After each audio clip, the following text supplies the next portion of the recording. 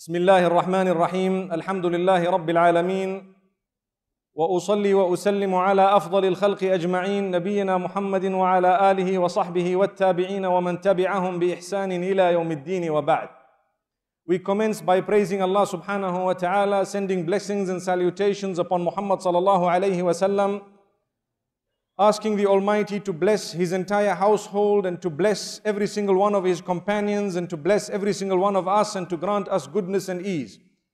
Beloved brothers and sisters in Islam, it brings joy to the heart to see faces. Some of them we know and others, mashallah, we hope Allah unite us in paradise, and we hope that the Almighty grant us ease after death in the same way that we are hopeful of ease before death.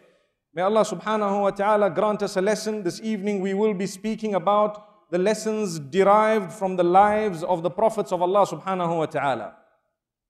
And I wish to dive straight into the topic because from the very beginning the Almighty had decreed upon Himself not to leave mankind without a messenger or a message, and not to punish mankind until and unless they were warned by the messengers or the messages of those messengers.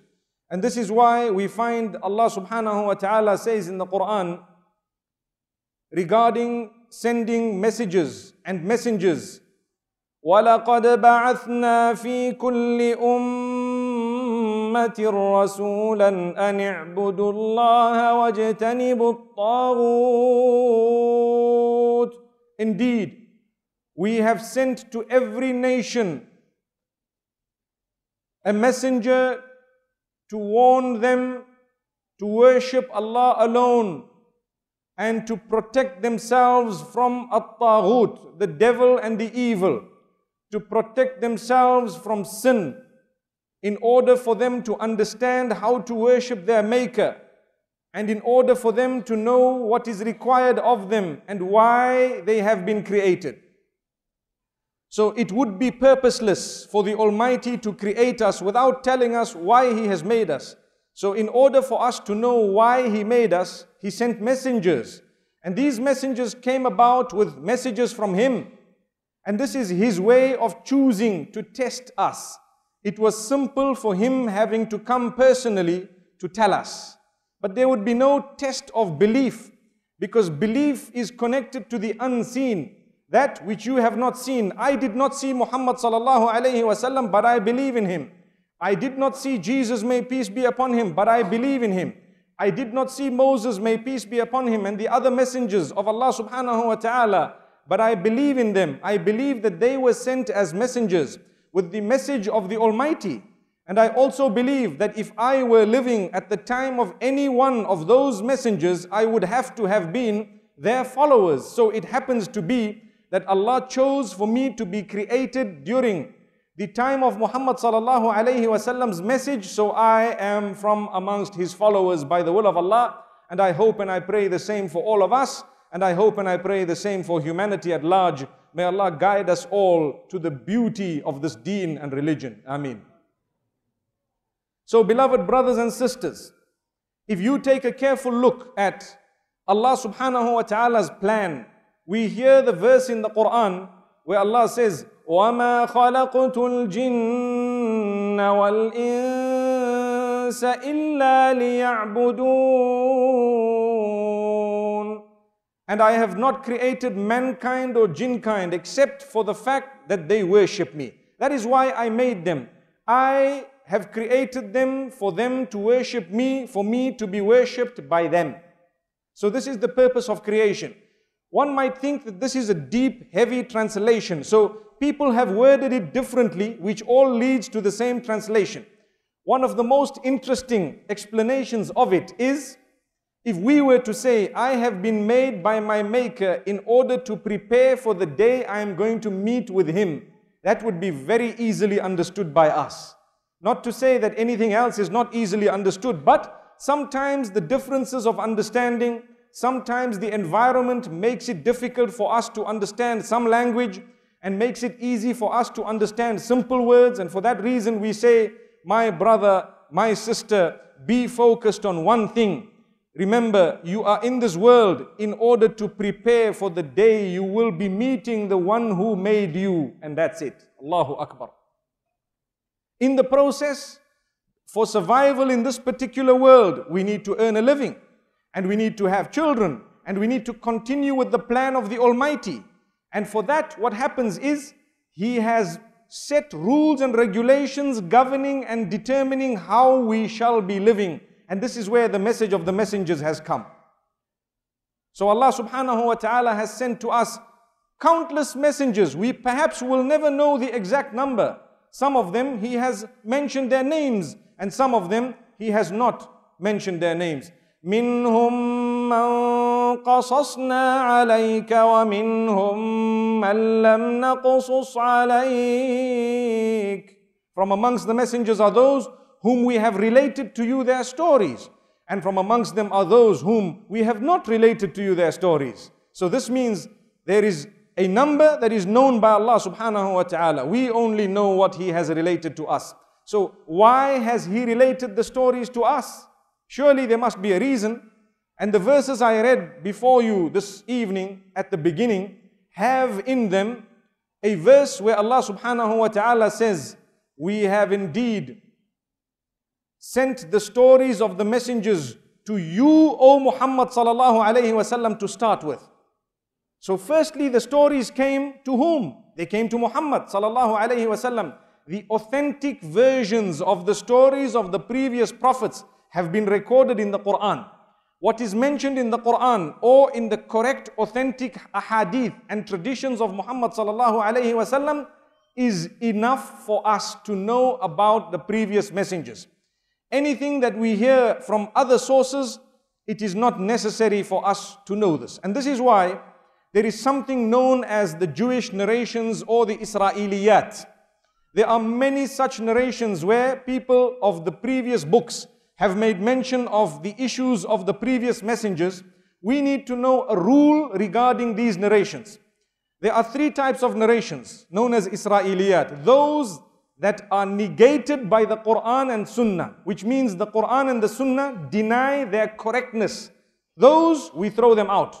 For example, there are some narrations which suggest that the Prophet Lut or Lot, may peace be upon him, was not a decent man. Astaghfirullah. So we throw that immediately out because we believe that all the messengers of the Almighty subhanahu wa ta'ala were the best from amongst the people of the time. Allah would never choose an ambassador or a messenger being a person who was not fit for the post or who had dirty habits. May Allah protect us. The same applies. There is another narration that is tradition taken from the previous people or the people of the previous books. They say the Prophet Solomon or David, may peace be upon them both, were also immoral, and they have some form of mention made in their changed scriptures of some evil of these two great messengers and kings sent by Allah subhanahu wa ta'ala. We refute that, we deny it, we throw it out, and we believe in the innocence of these messengers. May Allah subhanahu wa ta'ala's peace and blessings be upon all of them. So that is the first type of narration, that which is denied by the Quran. We throw those out because we don't need them and we believe they are wrong. The second type, those narrations which are confirmed by the traditions and sayings of Muhammad sallallahu alayhi wasallam, or by that which appears in the Quran. Those type of traditions, we accept them, we acknowledge them, we believe in them, and we will work towards understanding the application of them if applicable, because they have appeared in the Quran and the Sahih Sunnah, the authentic of the Sunnah of Muhammad sallallahu alayhi wasallam. So the first category we throw out. The second category we take it because we have its teachings within our own books. And the third category, those which they neither are denied by the Quran or the Sunnah, nor were they acknowledged. There is a possibility that they are true. We have a policy regarding those, لا نصدق ولا نكذب. We don't actually need those. We neither say they are correct, nor do we say they are wrong, because we do not have knowledge. May Allah subhanahu wa ta'ala grant us goodness. So sometimes we hear of details of the Prophet Musa alayhi salam. Sometimes we hear details of his discussions with Fir'aun. If these details have come to us from sources besides the Quran and the authentic Sunnah of Muhammad sallallahu alayhi wasallam, we may read these knowing that they may be true, they may not be true. If there is a good lesson derived from them, we may derive the lesson. But if there is anything else, we can hold it at bay, because remember, we do not need anything more than what was sent to us as Muslimin in terms of the Quran and the Sunnah of Muhammad sallallahu alayhi wasallam. May Allah subhanahu wa ta'ala grant us goodness. So Allah subhanahu wa ta'ala says, every time we have made mention of the stories of the previous prophets and their nations to you, O Muhammad sallallahu alayhi wasallam, it is in order to strengthen your heart, and in order to grant it comfort, and in order to solidify your heart, because you will know the difficulties they went through. You will know how their people responded to them, and you will realize that it happens to everyone. To the degree that today, when we have difficulties in our lives, my brothers and sisters, if you were to pick up the story of any messenger of Allah subhanahu wa ta'ala, wallahi, you will achieve comfort by reading that story and by looking at what they endured in order to fulfill the obligation to Allah subhanahu wa ta'ala. Sometimes we cannot endure putting on headgear because we are facing perhaps difficulty from family members. Sometimes they discourage us. Sometimes the environment discourages us. In certain countries, the environment discourages us. And sometimes people mock and laugh at us. And sometimes our own Muslims look down upon us when we are trying to fulfill Islam. All that is a test. Are you worth wearing that hijab? Are you worth following the laws of Allah subhanahu wa ta'ala? Does He come first, or do those people come first? All you need to do is open up the books of the previous prophets' stories, or even the story of Muhammad sallallahu alayhi wasallam, and wallahi, you will see in it, he has never ever given up his principle and the teachings that he was given in order to please a human being in the displeasure of the Almighty. May Allah subhanahu wa ta'ala be pleased with us. So this is the beauty of the stories of the messengers. One of the main points is for us to derive lesson. And this is why from the outset, I must let you know that whenever you read a story of the previous messengers, never think it is just a folk tale. Never think it is a beautiful story that makes good bedtime material for my children. No, it does not stop there. You may read those stories at bedtime for your children, but the deriving of the lessons is far more important than the story itself. So if we were to read about the Prophet Nuh alayhi salatu wasalam, the children will tell you, well, there was a man and he was sent by Allah subhanahu wa ta'ala and he warned his people. They did not listen, so Allah sent them a flood and he had to build an ark, and he was saved in the ark with a few people, and he took in a few animals, and then they lived happily ever after. That is not the story. That is only a tale now that has been converted into something that there is no deriving of a lesson from it. The people of Nuh alayhi salatu wassalam, he lived in their midst for so long. He reminded them and warned them. They laughed at him. They wanted to enjoy the life of this world to the degree that they forgot their Maker, and they did not want to be told about the Maker. So anyone who does not want to be told about his duties to the Almighty falls into the category of those people. Now we are deriving lessons. Now we are looking at how to take a lesson from the life of the Prophet Nuh. May peace be upon him.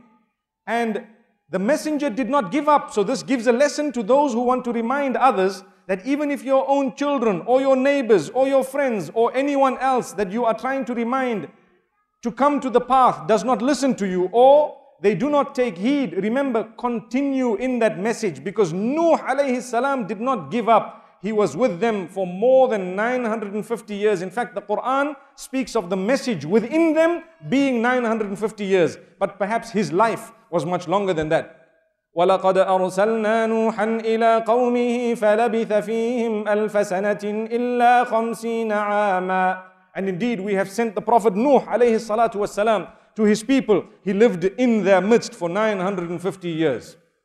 May Allah subhanahu wa ta'ala grant us a lesson of enduring. It is important for us to be able to endure. When you are calling people towards the deen, they may not listen to you. Your children may have a mouthful to say. Sometimes when you call them and invite them towards the deen, what happens with us? Sometimes we turn to religion in our 30s, in our 40s, and we've already got children who are perhaps in their teens. And the children are not used to us being so religious. So for us, we found a turning point quite simple, or sometimes because we were older, for some reason, we found more focus upon the turning towards Allah subhanahu wa ta'ala. Whereas the young children who are bombarded on a daily basis with the television, with the cartoons, with the adverts, with the adverse environment, with the malls, with the newspapers, with the school life, everyone showing their watch and their mobile phone, everyone boasting and bragging about what type of vehicle their father or driver will come and pick them up with. It is quite difficult sometimes for those children living in such a materialistic environment to be able to just digest what you only found 30, 40 years down the line. Allahu Akbar. So we need to maintain constancy, and we need to be consistent and persistent. Because without persistence and without being consistent, we perhaps will not be able to succeed with our own children. So if that is the case with our own children, what do you think will be the case with the rest of humanity? We ask the Almighty to grant us goodness and to help us, to use us, to help ourselves as well as to help others. This evening I am here speaking to you, Alhamdulillah. Believe me, I feel that the honor is mine. The privilege has been given by Allah subhanahu wa ta'ala. Wallahi, we to be seated here in the house of Allah subhanahu wa ta'ala for the sole reason of listening to some form of nourishment for our soul, and to be reminded to come towards Allah subhanahu wa ta'ala. This alone is a sign of the happiness and the pleasure of Allah subhanahu wa ta'ala. We could have been spending our evening in a different way today. We have a festive season, subhanallah. And at the same time, we have holidays in this entire region. And at the same time, we could have been anywhere else, but we have chosen to come to the house of Allah subhanahu wa ta'ala. May He make it a means of acceptance. May He make it a means of turning for us and our offspring, our family members. And may He bless us in every single way. Believe me, if you study the lives of the messengers, you will see that nobody has ever achieved the blessings of the Almighty through the displeasure of the Almighty.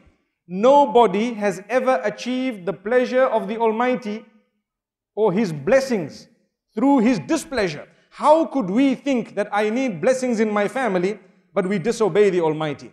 So take a look at what happened to the messengers. Going back to the story of Nuh alayhi salatu wassalam. He told his people, do you want wealth? Do you want health? Do you want children? Do you want abundance? Two types of children. One is you have children who are growing up, mashallah, good looking, but they are a means of burden upon their parents. That is one. We don't want that. But the other is when you have children who are a means of the coolness of your eyes. May Allah grant that to us. You look at them and you are happy. You are in old age, they look after you. They know how to strike a balance between their spouse and their parents. And they know that none should cross the lines and so on. What a beautiful gift of Allah subhanahu wa ta'ala when you have children who are the coolness of your eyes. So Nuh alayhi salatu wasalam told his people, and this we know because he complained to Allah. You see, after a long time of calling the people towards Allah subhanahu wa ta'ala, there came a time when he raised his hands and he raised them against his own people. Allahu Akbar. And from this we learn, my brothers and sisters, that you and I will be reminded by Allah in one way or another, either through a television program, a radio program, a CD we have in our motor vehicles, a lecture we've heard, a talk we've had with a friend, a book we've read, or whatever else Allah has chosen to get to you. We will learn, my brothers and sisters, and we will be reminded time and again. But there is a limit to the amount of reminders you will have before you are left. And the same with me. There will be reminders. If I'm involved in a sin or something wrong, I will be reminded. I will be warned. Sometimes the warning comes in the form of a medical condition. Allahu Akbar. Just today I sent out a tweet saying, if a calamity brings you closer to the Almighty, it is a blessing. And if a blessing takes you further away from the Almighty, or a gift takes you away from the Almighty, it is a calamity. Subhanallah. Some people, their life is happy. They found a good job, they have a good salary. They have a beautiful wife, they have lovely children. So they don't read Salah, they only come for Jumu'ah and Eid. And sometimes for Jumu'ah they come late. Allahu Akbar. If that is the case, because you have so much gift, that means it is a calamity. The fact that you are living a happy life, so beautiful and so luxury, and it has drawn you away from the masjid, that itself is not a means of the blessings of the Almighty, it is actually a calamity on its own. So sometimes when Allah gives you a pain in your knee, and for example, a pain in your chest, and you feel you are going to die, Allahu Akbar, sometimes that is the biggest gift you could have had, because that is what might draw you closer to Allah subhanahu wa ta'ala. Ultimately, when we get closer to Allah, we will be able to achieve a greater rank of the life after death, which is everlasting. So Nuh alayhi salatu wasalam, after some time, he complains. He says, "Oh Allah, I told my people, I called them day and night. I told them in the morning, in the afternoon, in the evening, in the night. I reminded them at every occasion. I told them you were one." And remember, the core message of all the messengers was to call towards the worship of Allah alone, and warning them not to associate partners with the Almighty in any way. That is the gift we have. We hold fast upon it, solid grip on the issue of not associating partners with the Almighty in anything and everything. May Allah subhanahu wa ta'ala protect us. If you open the pages of the Quran, obviously in this hour, we will not be able to go through every single verse of the Quran. But if you open the pages of the Quran, take a look at Surah Al-Shu'ara, where Allah subhanahu wa ta'ala speaks messenger by messenger. Messenger by messenger. كَذَّبَتْ عَادٌ الْمُرْسَلِينَ إذ قال لهم أخوهم هود ألا تتقون إني لكم رسول أمين فاتقوا الله وأطيعون وما أسألكم عليه من أجر إن أجري إلا على رب العالمين. Those type of verses are repeated. Every single messenger has uttered those words to their people. What do they mean? Allah says, the people of Hud belied him. The people of Ad, they were known as the people of Ad, and they were the people of the Prophet Hud alayhi salatu wassalam, may Allah's peace be upon him. They belied the messengers, because when you belie one, you belie all of them. So if I believe in Muhammad sallallahu alayhi wasallam, I believe in all the other messengers. But if someone were to disbelieve in one, they have insulted the rest of them, because each one came with a warning or with glad tidings of another to come after him. So it has a skittle effect. The minute you drop one, all the skittles have fallen. May Allah subhanahu wa ta'ala grant us an understanding. So Allah says, remember when this messenger told his people to fear Allah.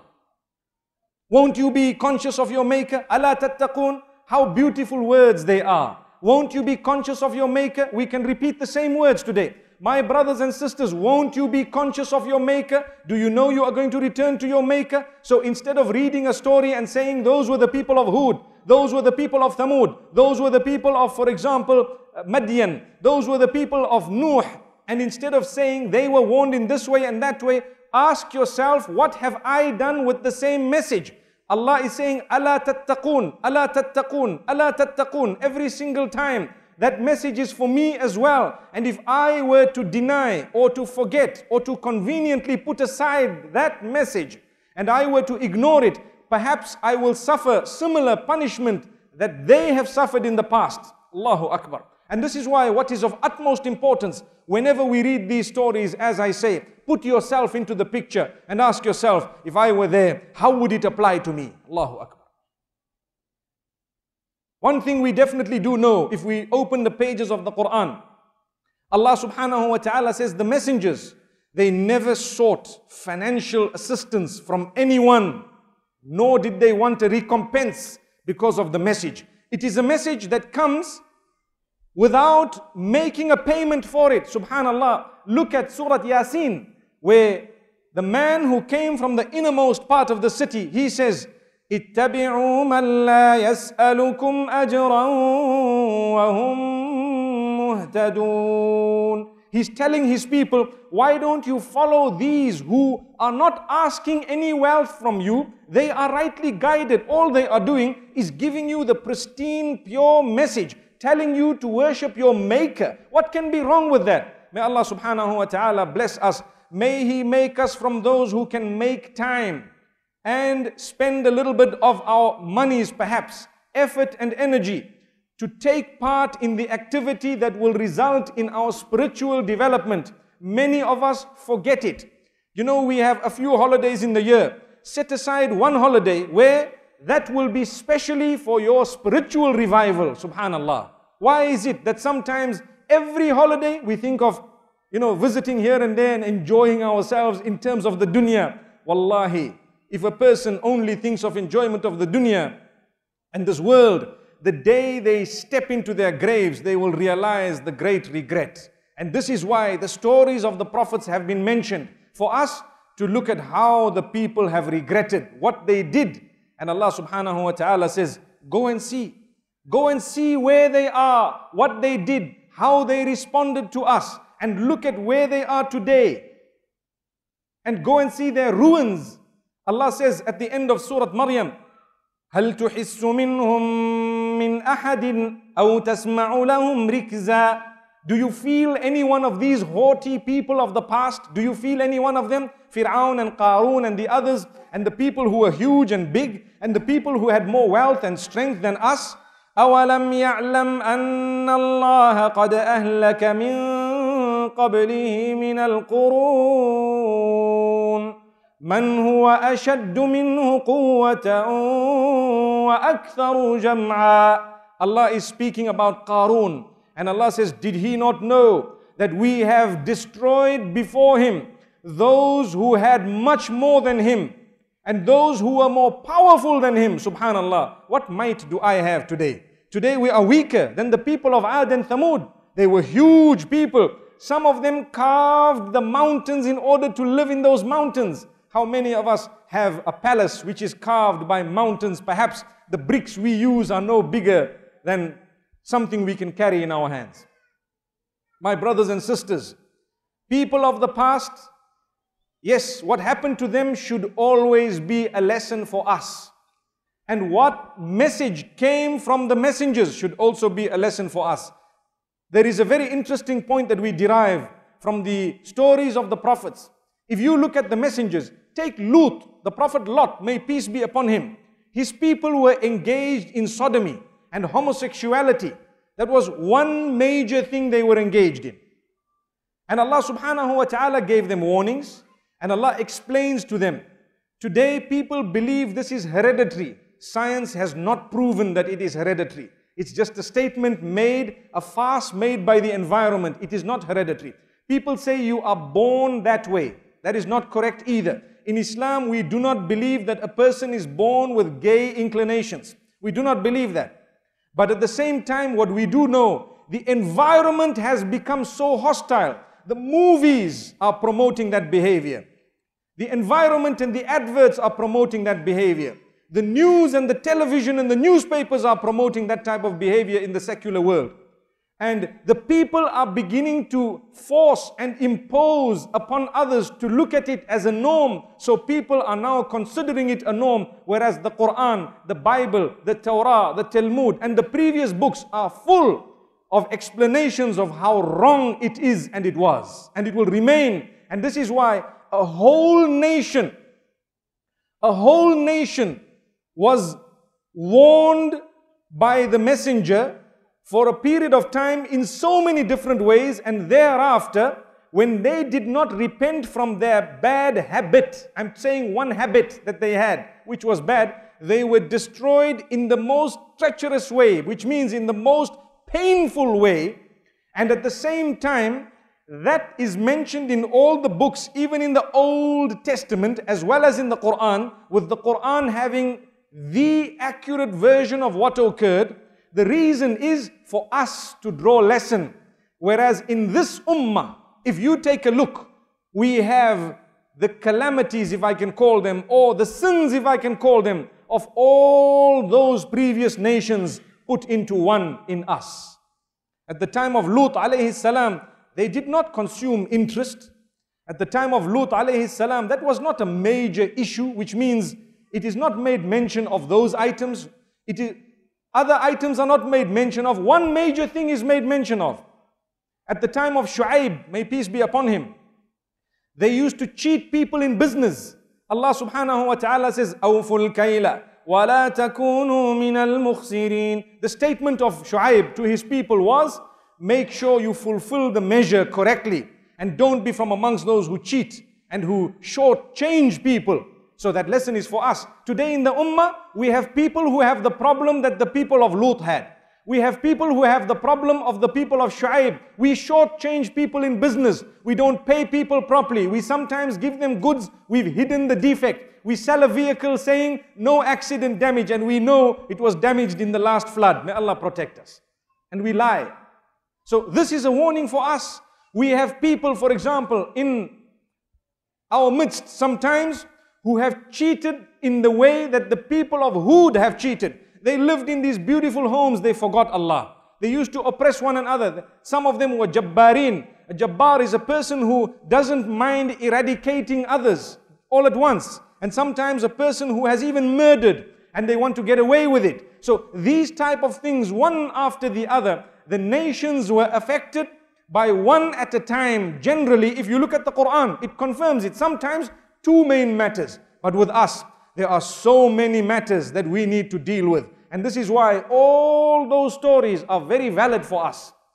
What I have intended to do this evening is to bring forth the lesson that we have in our lives for us that is current, now, today, relevant.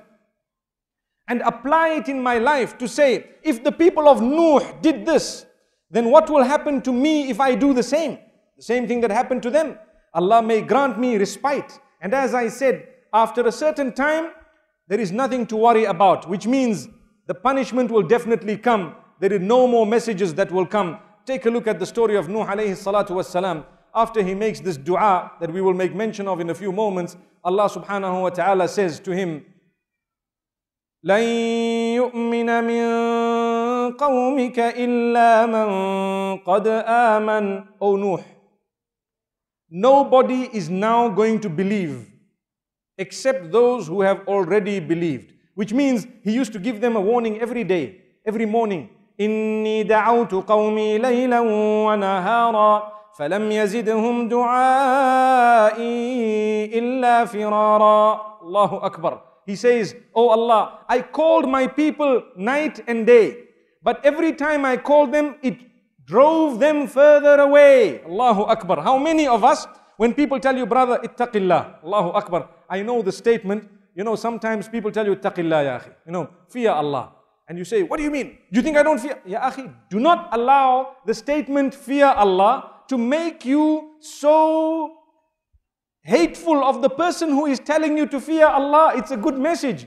You need to appreciate it. Sometimes when someone calls you towards goodness, brother, your music is blasting so much, brother, why don't you turn it off? Who do you think you are? My father hasn't told me that. This is what happened at the time of Nuh alayhi salatu wassalam. When people told them to do good, when Nuh alayhi salatu wassalam called them towards goodness, they went further away. They developed arrogance in that sin. And they did not take heed. So Allah says, we destroyed them with the flood. So Nuh alayhi salatu wassalam says, I called my people day and night and day. And this calling only drove them further away. They got angry and upset, and they became arrogant in their message, so much so that his own son did not accept the message. So why does Allah make mention of some of the family members of the prophets who did not accept the message? To show us that guidance is in the hands of Allah. إِنَّكَ لَا تَهْدِي مَنْ أَحْبَبْتَ وَلَكِنَّ اللَّهَ يَهْدِي مَنْ يَشَاءُ وَهُوَ أَعْلَمُ بِالْمُهْتَدِينَ. You, O Muhammad sallallahu alayhi wasallam, do not guide whomsoever you wish. We guide whomsoever we wish, and we are all knowing of who shall be rightly guided and who is rightly guided. May Allah subhanahu wa ta'ala grant us guidance. So, Nuh alayhi salatu wassalam, from his family there was someone, Ibrahim alayhi salatu wassalam, his father, Muhammad sallallahu alayhi wasallam, his uncle, for example, and various other prophets, Lut alayhi salatu wassalam and Nuh, their wives, and Allah makes mention of them in the Quran. And this goes to show that sometimes we may not be able to shove guidance down the throats of people. We need to pray to Allah to guide. Allahumma ya muqallib al-qulub, thabbit qulubana ala dinik. What a powerful supplication of the Prophet, peace be upon him, where he says, Oh Allah, who strengthens the heart, in whose hands lies the controls of the heart, strengthen our heart upon the deen and not away from it. And we make this dua for our offspring as well. Look at Ibrahim alayhi salam. The story of that prophet is amazing. He prayed for his offspring. He prayed for his children. He prayed for his progeny. And Allah subhanahu wa ta'ala loved the fact that he was concerned about his children. رَبَّنَا وَجَعَلْنَا مُسْلِمَيْنِ لَكَ وَمِن ذُرِّيَّتِنَا أُمَّةً مُسْلِمَةً لَكَ. Oh Allah, Ibrahim alayhi salam says, make the two of us, myself and my son Ismail, make the two of us submitters unto you. How many of us make a dua to Allah, Ya Allah, make me and my children submitters unto you. In order to make that dua, you need to make an effort to submit. Some of us are not submitters. You know, we follow Islam where it is easy for us only. Well, we need to do better than that. Which means where it is easy, alhamdulillah. Where it is difficult, we still want to try and we still want to please Allah subhanahu wa ta'ala. The other day, I got a beautiful message on my phone. I need to share it with you. It showed a little caricature lifting weights. You know, weights which have heavy weights, I think maybe 60, 70 kilos on either side. And he's lifting weights. He says, you think you're strong? You see, the question is, you think you are powerful? Obviously, this is because the young people of today, they want to have big muscles, you know, and they want to be seen and they want to be felt. When they greet you, you just got to say, wa alaikum assalam, you know. Because you cannot look at them anymore in the way that we used to in the past. No, big man, you got to look at him carefully. So it says, if you think you're very strong, you can lift your blanket for Salatul Fajr, then you will be strong. Allahu Akbar. Allahu Akbar. You're strong, you want to lift your blanket at Salatul Fajr. That is the heavyweight title. Allahu Akbar. Brothers and sisters, I thought it was a very good message. Because today, the message of the deen needs to be put forth to our children and ourselves in a way that we look at it and we really think, wallahi, it is correct. The powerful person is not the one who can lift 120 kilos with one hand and with his little finger. Subhanallah, no, it isn't. A powerful person is the one who can lift his blanket up for Salatul Fajr and for Tahajjud. تَتَجَافَى جُنُوبُهُمْ عَنِ الْمَضَاجِعِ يَدْعُونَ رَبَّهُمْ خَوْفًا وَطَمَعًا. Allahu Akbar. In Surah Sajda, Allah says, speaks about these powerful believers. And Allah says, they are the ones whose sides refuse to actually lay down on those beds. They move themselves off the beddings, in order to stand up in prayer for the Almighty at night, praying to Allah subhanahu wa ta'ala, fearing Him and having hope in His mercy. May Allah subhanahu wa ta'ala grant that to us. Today when you have big muscles, you're excited. You see people today, the youth would know what I'm talking about. They have protein supplements like mad. They have protein supplements and they want to eat so many egg whites and egg yellows, I don't know how it works. And what happens? They want to build the strength of their body. Brother, read the stories of the prophets. The strength of your iman is far more important than the strength of your body. And even if you were so passionate about the strength of your body, yes. And here we're talking of excess strength. It is your Islamic duty to maintain the good health of your body, definitely. It is your Islamic duty to tone yourself, keep yourself fit so that you can fulfill the obligations to Allah. But here we are talking of going beyond the limit.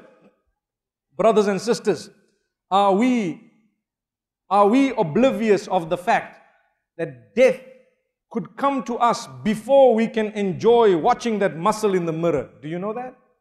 Allahu Akbar, Allahu Akbar. And this is why when you prepare one, make sure you know which one is more important to prepare. And this you will find from the stories of the previous nations. Allah says to Qarun, did he not see that we destroyed those before him who had more power than him? They were more powerful. They had more wealth than him. Yet he had so much wealth that the Quran says it was difficult for those with much energy, a group of people, men with much energy, to lift up the keys to the treasures of Qarun.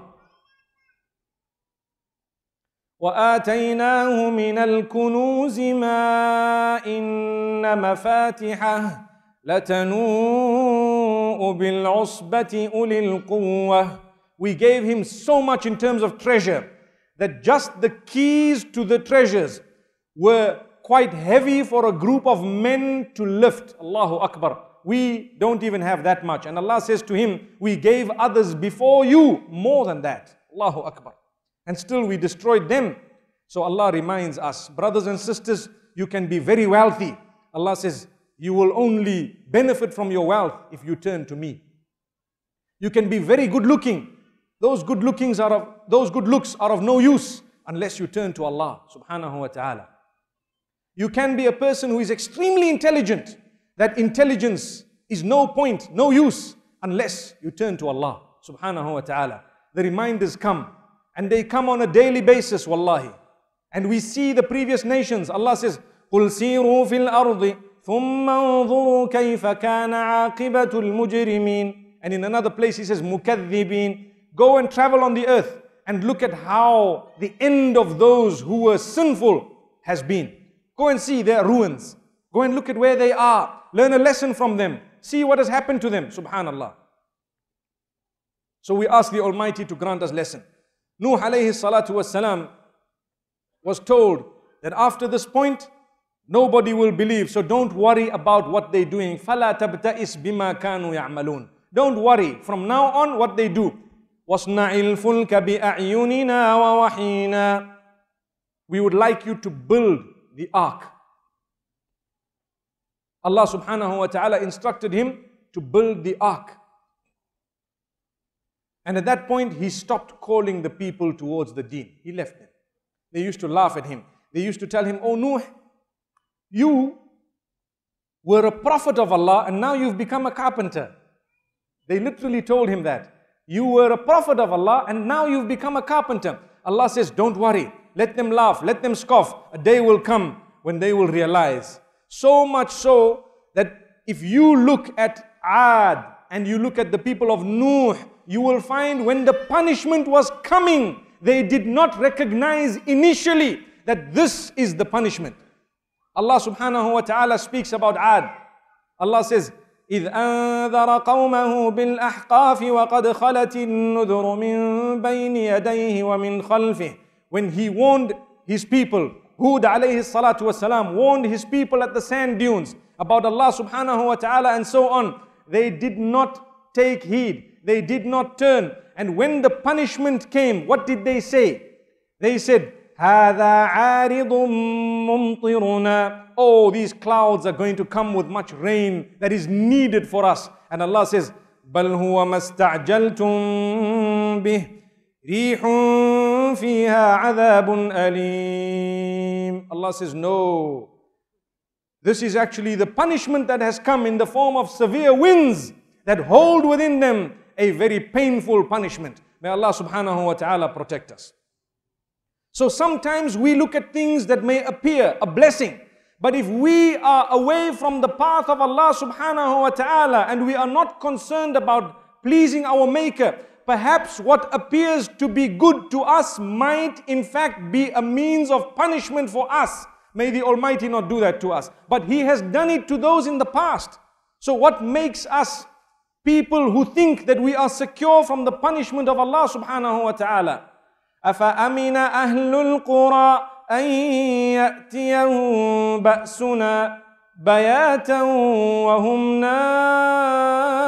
نَائِمُونَ. Several verses in the Quran where Allah asks a question about the people of the towns. Allah says, do they feel secure against the punishment of Allah? Do they think that the punishment cannot come to them whilst they are lying down or sleeping or perhaps oblivious, whether it is in the daytime or in the nighttime? You and I know there have been nations who have been destroyed. There have been cities that have been destroyed whilst they were asleep at night. They did not get up. Some of them whilst they were playing in the afternoon. Allahu Akbar. What makes me certain that that will not happen to me? But wallahi, if I am on the right page and if I am trying to please my Maker, then by the will of Allah, that will be a means of my entry into paradise and not a means of my destruction. And this is why today we have calamities that befall people. Some people, for them it is a means of punishment. And some people, the same calamity is a means of the mercy of Allah. Like we said, if a calamity brings you close to Allah, it is a tapping from Allah to draw you close. My worshipper, I sent you so many reminders, you did not turn to me. My worshipper, here is a tapping. Today you saw an earthquake. Now you've come to me. Allahu Akbar. Allah subhanahu wa ta'ala becomes so happy with the repentance of a worshipper of His, that the description is in the hadith. It's amazing. He becomes happier than a man who has lost his camel in the middle of the desert, which had all his provisions in it. Look at this description. It's in the hadith. And the Prophet ﷺ says, a man in the middle of a desert who had his camel that he put, and he perhaps went to lie down. That camel had all his provisions, and the camel was lost. When he got up, no camel. And he is now worried because his food, his drink, his existence in this vast desert of his. No hope because everything is gone. The camel is over. And after some time of searching, he finds the camel. And out of extreme excitement and happiness, he says, "Oh Allah, I am your Lord and you are my worshipper." Imagine, he made a statement that was the other way around. That was the excitement, the happiness of this particular person. So happy, so excited. Allah says, or the Prophet ﷺ says, Allah becomes more pleased when any one of us turn to Him in repentance. Allahu Akbar. You want to please Allah subhanahu wa ta'ala? Quit your adultery. Quit it. It is easy and it can be done. There is privacy and it is very easily facilitated. But if you quit it only because you say, Inni akhafullah, Allah will give you the shade of the Day of Judgment. Allahu Akbar. And you make Him happy. Quit the sin that you're involved in. Quit the laziness that you're involved in. Turn to Allah. Read your 5 salah a day. A Muslim and he does not read 5 salah? Allahu Akbar. How can that be, my brothers and sisters? If you have read 1 in the past and now you are reading 2, it's a very big improvement. But that is not still the ideal. You need to continue, because as Muslimin, we have 5 salawatin fi kulli yawmin wa laylah. If you look at the hadith of Mu'adh ibn Jabal radiyallahu anhu, when he was sent to Yemen, he was told to teach the people several items. From amongst them, one of them was tell them they owe Allah subhanahu wa ta'ala 5 daily prayers, not 2, not 3. You know, we word it differently. When we speak to the younger people, sometimes we tell them, you know, you need a key to enter. For example, let's say paradise. You want to enter paradise, you need a key. You want to enter this door, you need a key. Each key has a number of teeth. Just like if I want to phone you, I need your phone number. Brother, if I have 1 error in the whole phone number, I won't get through to you. You see? So if I would like paradise, I need to read 5 salah on a daily basis. That is the figure. That's the number of teeth on the key. If you have 1 tooth missing, what happens? Try it. Take your key and break out 1 tooth. Put it in. It won't open your door. But there are so many other teeth. 1 is missing. My brothers and sisters, against your laziness or mine, against the coziness of your bed, against whatever you are doing in the mall or at your workplace or enjoying with your family, stop everything at the time of salah and quickly fulfill your salah. Imagine I am saying quickly, whereas by right it's not supposed to be done quickly. But even if you have done it in the midst of your work and you have fulfilled that salah, come what may, wallahi, that may just be the means of your entry into paradise. Allahu Akbar. We learn this from the stories of the previous prophets. Whenever they were given instruction, their people who followed those instructions were granted mercy. فَأَنْجَيْنَاهُ وَمَنْ مَعَهُ. Allah says, we saved him and those who were with him. Those who obeyed the instructions were saved. Allahu Akbar.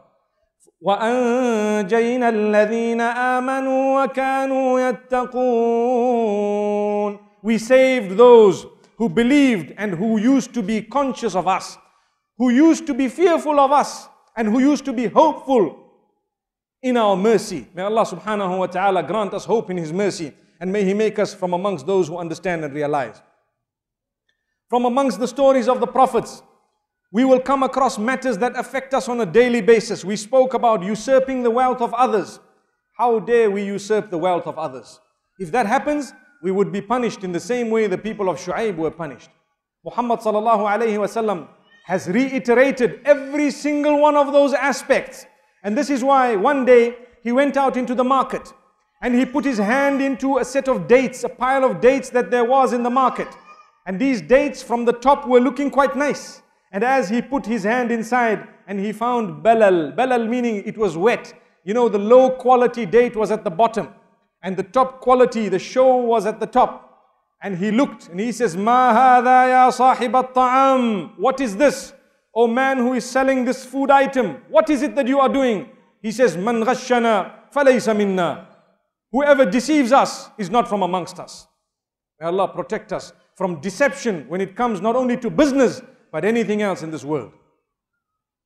Deception is not the quality of a true believer. Some people want to get married and they lie, they deceive and they cheat the spouse to be, to the degree that only after marriage you find out this person has a major defect. Allahu Akbar. Why we cheat? Why do we deceive? May Allah protect us. And this is why Islam has come to the rescue of a spouse who has been falsely duped into marriage without knowing the proper condition of the person. Perhaps they would be able to apply for a nullification of that particular marriage through the correct channels. May Allah subhanahu wa ta'ala protect our men and women. May He grant us happiness.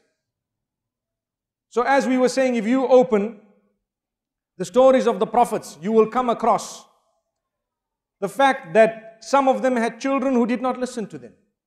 Allahu Akbar. Some of them had spouses who did not listen to them. You have Muhammad sallallahu alayhi wasallam. He was one who did not have parents. His father passed away before his birth and his mother passed away when he was very young. This is a lesson for us here. A person who is an orphan has a standing higher than an ordinary person. Because the hadith says, "Ana wa kafilul yatimi kahataini fil jannah." Myself and the one who looks after, brings up an orphan will be like this in paradise. And the two fingers he brought together, the first and the next.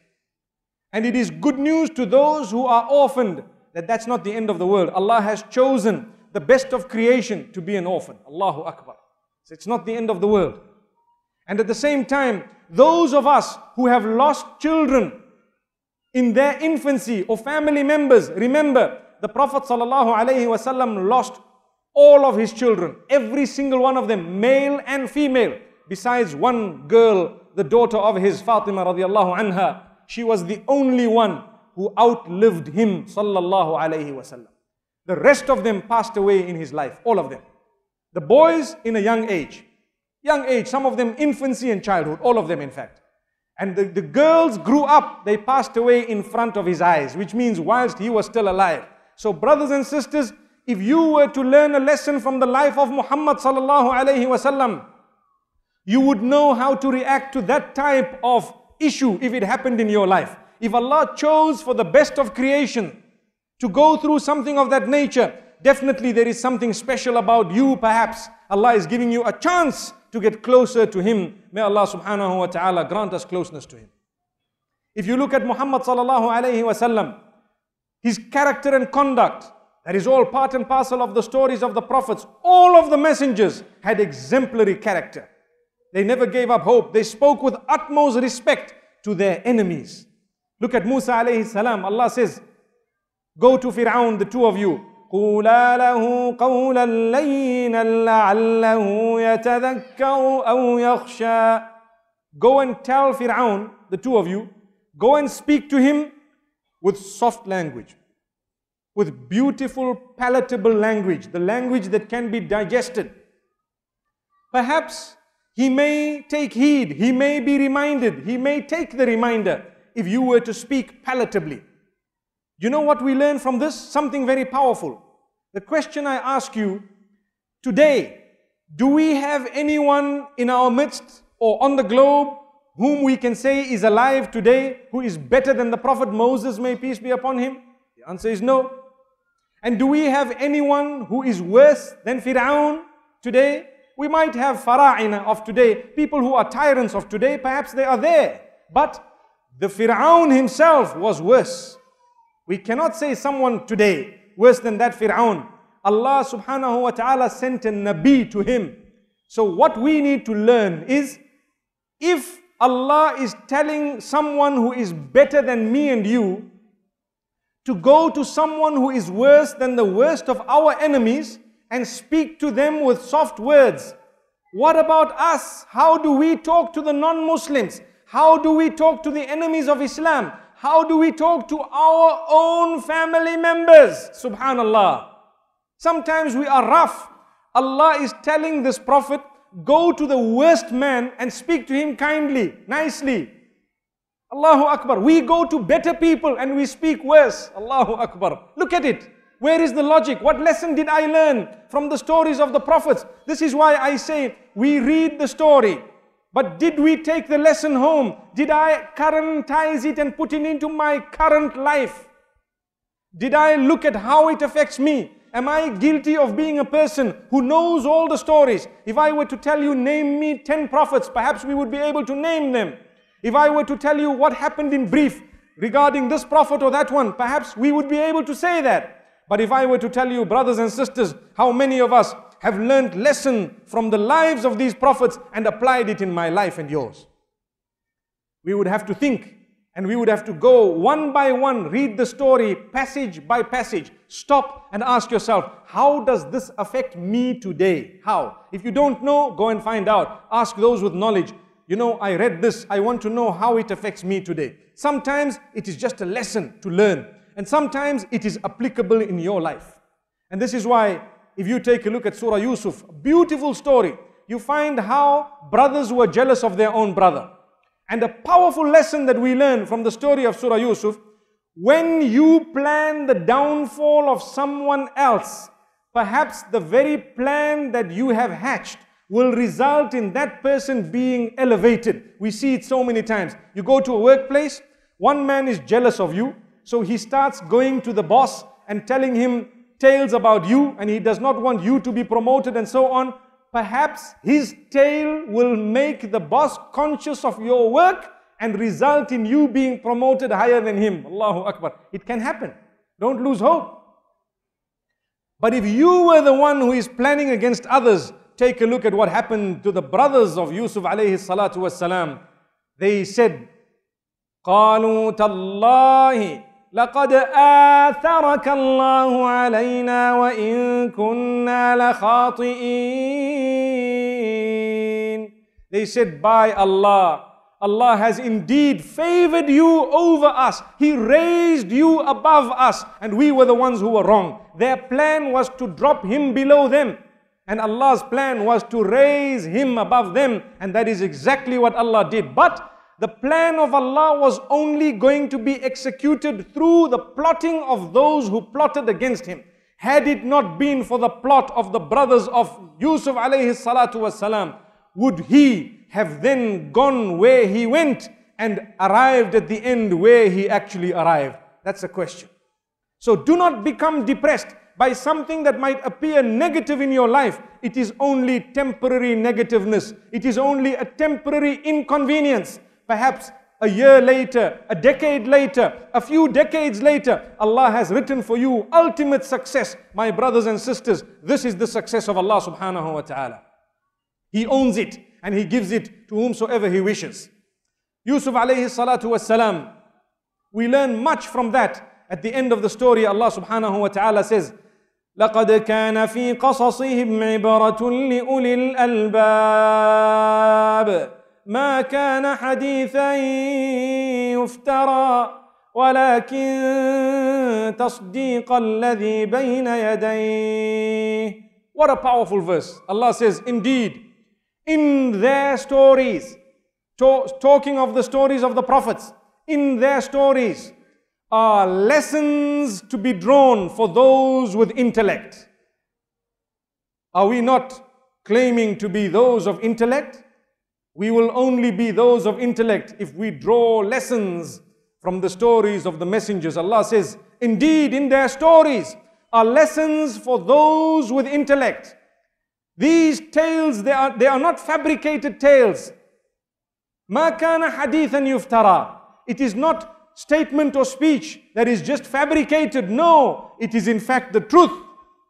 And that which is in the Quran is indeed the truth. The Quran is not made up of tales. Allah would never ever make mention of these stories if there was no point behind mentioning them. And this is why Allah has chosen which messengers to mention in the Quran and which not to mention. He knows what we as the ummah of Muhammad sallallahu alayhi wasallam would need.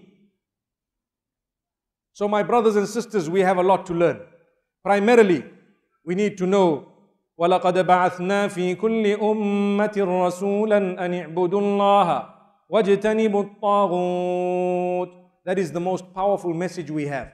Allah says, we sent to every nation messengers to warn them, to tell them to worship Allah alone and to protect themselves from the devil and the devil's plan and anything that is earning the anger and the wrath of Allah subhanahu wa ta'ala. Top of the list is association of partners with Allah. That is the top of the list. And as I mentioned today in the Jumu'ah talk, wallahi, a very important point. Ask yourself, why did Allah send the messengers?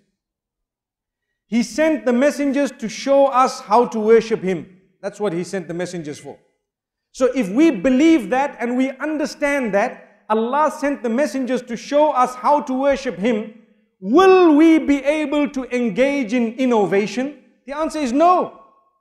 Because Muhammad sallallahu alayhi wasallam, the best of creation, was held until he was known as the last Nabi. If Allah wanted, He could have sent him to another nation.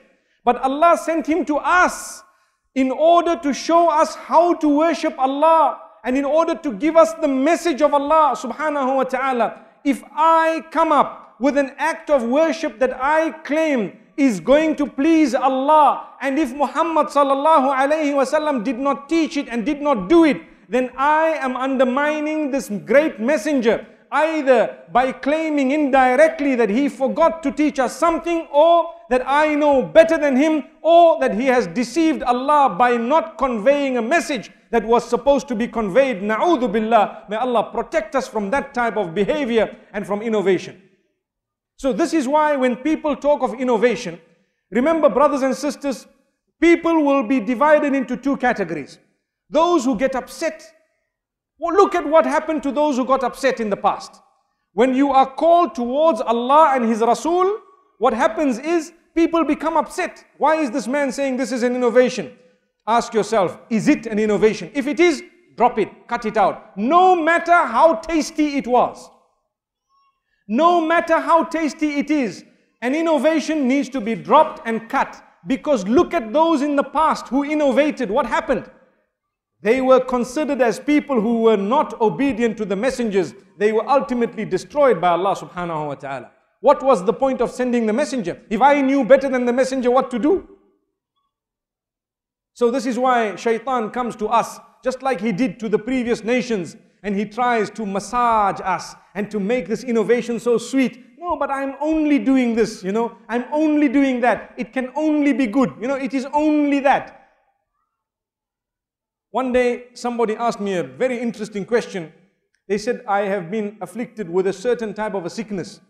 And I have heard that if you read a specific word, I think it was 3,333 times, you will be cured. But that must be read within 10 minutes. Wallahi, I laughed and I laughed and I laughed.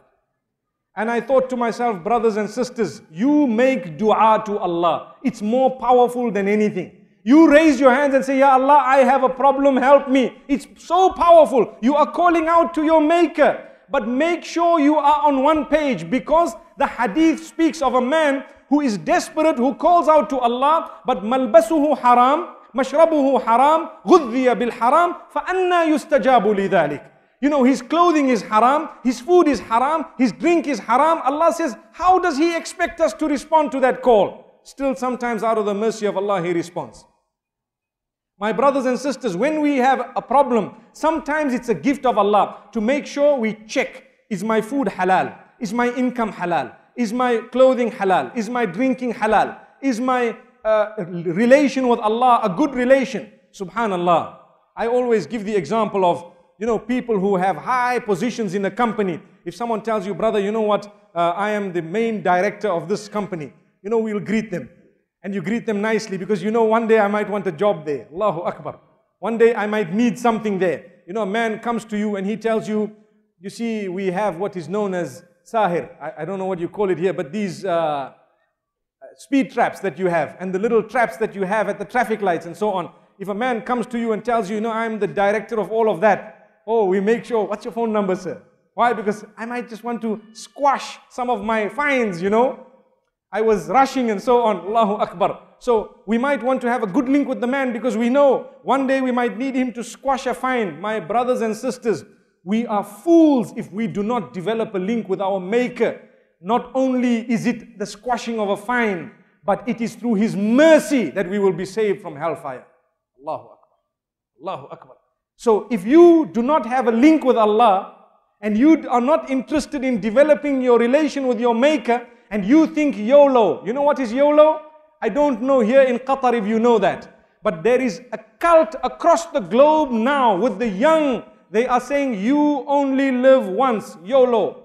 So they say I live by YOLO, which means I'm in the club every night, I'm on drugs, I drink, I may be gay or lesbian and so on. YOLO, you live only once. Today, in the Jumu'ah, I said, and I repeated it again, and perhaps I tweeted it, and I said, those who think you only live once, you actually live every day, but you only die once. Allahu Akbar.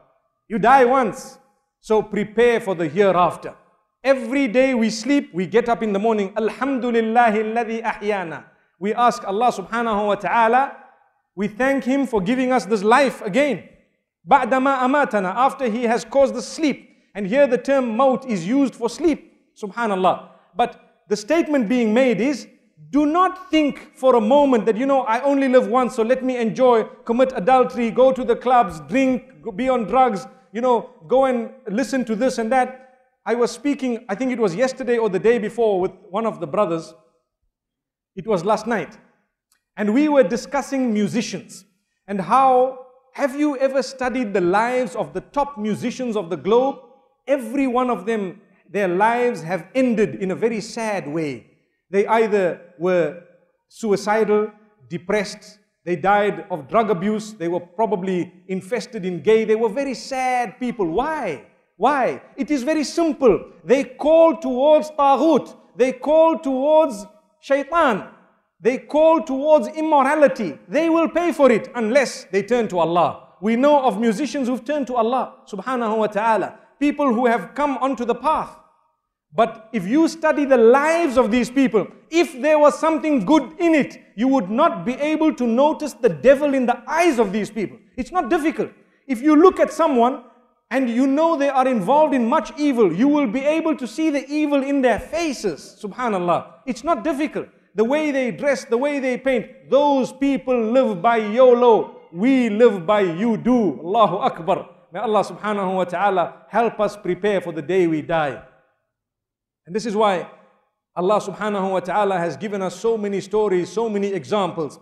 The other day someone was asking me, you mention a few jokes in your talk sometimes. Brothers and sisters, these are not jokes. These are actually examples.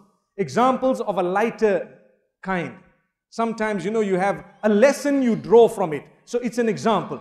It may be something that is abstract. It may be something that did not occur. But at the same time, what you need to realize is the lesson that we draw from some of these examples. Allah says in the Quran, وَلَقَدْ ضَرَبْنَا لِلنَّاسِ فِي هَذَا الْقُرْآنِ مِنْ كُلِّ مَثَلٍ. Indeed, in this Quran, for man, we have given so many different examples because man automatically would relate to the examples that they are given. The hadith of the Prophet ﷺ is full of examples. The example of the camel, the example of a nation, the example of a man building a building and leaving one brick and so on. These are so many examples given in the hadith of Rasulullah ﷺ. But without drawing the lesson from those examples, we would be failing. So sometimes people might remember the joke of the parrot, but if they don't remember the lesson derived from the joke of the parrot, then they have lost that example totally. They have lost it. May Allah subhanahu wa ta'ala protect us from bad habits. Really, I appreciate the fact that we are here to learn something, to draw closer to the Almighty. May Allah grant us the ability to come back again and again, to learn. Remember, every time we try to gain closeness to Allah subhanahu wa ta'ala, we are actually investing in our life after death. We are investing in our life after death. Today after Jum'ah, one of the brothers was telling me that imagine if a person were to be saving up all his life, his money, and he saved, according to him, he has saved 2-3 million, and he goes to the bank and he says, what is my balance? And they say, your balance is 0. How will he feel? Sometimes we as human beings, our deeds are so far from the deen, and we have innovated and associated partners with Allah to the degree that we think we've done so much good, but when we go to see the bank balance, it is 0. Allahu Akbar. Why? Allah says, أَخْسَرِينَ أَعْمَالًا. Those who are at greatest loss of their deeds. They lost their deeds. Brother, you did. Look at Surah Al-Ghashiyah. هَلْ أَتَاكَ حَدِيثُ الْغَاشِيَةِ. Have you seen the one who has cheated? Allahu Akbar. Been cheated and cheated. وجوه يومئذ خاشعة عاملة ناصبة تصلى نارا حامية. Allah describes how they would have done so many deeds and their faces would be humbled, but they will be going to hell. Why? Because of the same reason. They wasted their deeds in one way or another, either by association of partnership with Allah, or by innovation, or by having wronged someone. They did not learn a lesson from the people of the past, and they did not see what happened to the people of the past. May Allah subhanahu wa ta'ala grant us all lesson. May Allah open our doors. We hope and pray that this evening we have gone through how to currentize the stories of the previous messengers to the degree that we make them be of meaning within our own lives, and to implement the gist that is implementable in our own lives. Like we said, and we concentrated a little bit more on the story of Nuh alayhi salatu wassalam. We ask the Almighty to help us. I'd like to end making mention of one point, the point of Nuh alayhi salam telling his people, do you want sustenance? Do you want children who will be the coolness of your eyes? He says to Allah subhanahu wa ta'ala when he complained, قُلْتُ اسْتَغْفِرُوا رَبَّكُمْ إِنَّهُ كَانَ غَفَّارًا. I told my people, repent to Allah, turn to Allah. He is most forgiving. Ghaffar is used in the Arabic language to depict one who is very, very forgiving. Ghaffar, one who forgives a lot. So Nuh alayhi salam says, I told them, seek the forgiveness of Allah. What will it do for you? He says, I told them what it will do for them. يُرْسِلِ السَّمَاءَ عَلَيْكُمْ مِدْرَارًا. As a result of your istighfar, as a result of you seeking forgiveness of Allah, He will send beneficial rain to you. وَيُمْدِدْكُمْ بِأَمْوَالٍ وَبَنِينَ. And He will extend to you and grant you lots of sustenance and wealth as a result of you seeking forgiveness. And that wealth which comes with blessing, not with destruction. Some people, when they get 1 million riyal, they will fly to Thailand to commit sin. But others, when they get 1 million riyal, they will use half of it to build a little masjid somewhere in Africa, perhaps. Or to do something constructive. So Allah says, wealth which will come with blessing. And Baneen means He will grant you offspring as well. Who is the owner of offspring? What type of offspring do you want? You want Baneena shuhudan. You want children who will be around you when you grow old. You don't want children who are going to be really a means of your temper and anger whenever you see them, and a means of making you upset. وَيَجْعَلْ لَكُمْ جَنَّاتٍ وَيَجْعَلْ لَكُمْ أَنْهَارًا. And He will cause for you gardens, plush gardens He will grant you. And not only the gardens of paradise, but even in this world, He will give you the beauty of the scenes and the scenery and so on. And He will grant you rivers and so on. So this is what istighfar does. This statement was uttered by Nuh alayhi salatu wassalam, but it is applicable in my life and yours. You want sustenance? Ask Allah's forgiveness. He will grant you sustenance. You want goodness, you want children, you want pious offspring? Become on the same page with Allah. Which means Try to be on that right path and you will find everything falling in slowly but surely it will come in. Sometimes it might come overnight and sometimes it might take a little bit of time. No matter what the case, it will definitely come by the will of Allah subhanahu wa ta'ala. May He grant us goodness and may He open our doors. Until we meet again, we say, وَصَلَّى اللَّهُ وَسَلَّمَ وَبَارَكَ عَلَى نَبِينَا مُحَمَّدٍ سُبْحَانَ اللَّهِ وَبِحَمْدِهِ سُبْحَانَكَ اللَّهُمَّ وَبِحَمْدِكَ أَشْهَدُ أَن لَا إِلَهَ إِلَّا أَنْتَ أَسْتَغْفِرُكَ وَنَتُوبُ إِلَيْكَ.